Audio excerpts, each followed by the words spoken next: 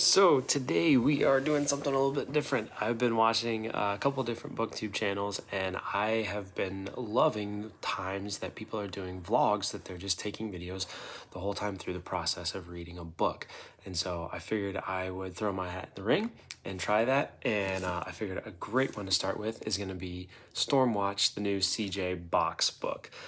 This just came out. I got it from the library today. I was so excited because my wife is going down to the airport today to pick up a friend who's staying with us while she's looking for a house. And so I have most of the evening after I put kids to bed that I'm just going to be home by myself. And so I am going to be tearing through this. And then I got even more excited because I found that the library also has the audiobook available in the Libby app. I don't know if you guys use that, but you should. If you don't, it's wonderful. I use Libby all the flipping time.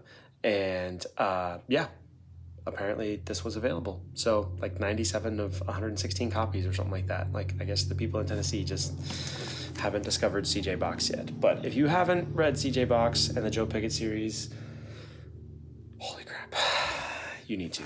This is like number 22 and they're all amazing. I have gone back and forth on collecting all of them, and I'm pretty sure I'm going to now because I just want them. I want them all. I want to go back and reread them all again. So we are going to be starting out with the audiobook. I got some house cleaning to do. Yeah, side note to guys, learn how to do some basic house cleaning stuff. Your wife will love you for it. And yeah, so I'm going to throw headphones on and clean the bathroom and get started on this thing. Also, I'm not going to lie, I'm a little bit nervous because I've never listened to any of these books before, and I don't know who David Chandler is, the guy who narrates it. So yeah, fingers crossed that he's good, because narrators can make or break an audiobook. Okay, for real, second line of the book. This is a day that would both start and end with blood on the snow. Oh, I'm so ready for this. Oh, yes. First 2 chapters done. Bathroom cleaned. Narrator 7.5 out of 10. It's not bad. More than listen toable. Dude, I love Joe Pickett stories. Just so good. By the end of the second chapter, someone's already trying to kill him. You can't make it up. You just can't make it up. All right, kids are in bed. We're a couple hours into the audiobook on chapter 6 so far, like 80 some pages in. Liking it so far. I'm not entirely sure about how I'm gonna feel about the plot. It's gonna depend on how we play it out. The idea of cryptocurrency has been mentioned, so we will see how that plays out. A lot of things that I've read where people have tried to bring that in, it just it doesn't work out well.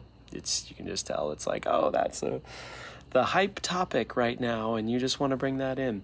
So we'll see. I have faith in CJ Box, so I am expecting that he will do it well, and even if he doesn't do it well, I think I'll still like it. So yeah, kids are in bed. It's a beautiful night outside, so we're sitting outside. We got the Woodford Reserve, and yeah, time to read some more. Well, we got about halfway last night.